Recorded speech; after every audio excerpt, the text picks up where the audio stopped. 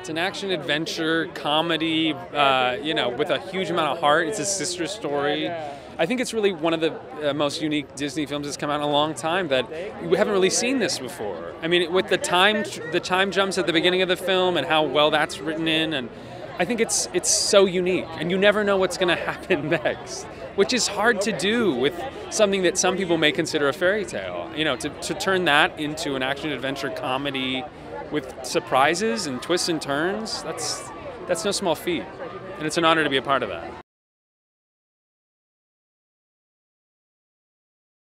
It's about sisters. It's about two girls who are trying to find out how to fit in, and they both feel like outsiders. And actually, almost every character in the movie is an outsider in a way. This is kind of about finding your place, which, to be crowned queen and also have this big secret that you're hiding. I think the audience's hearts go out to Elsa and they go out to Anna because they know they really want them to get together. And I think we're all rooting for that.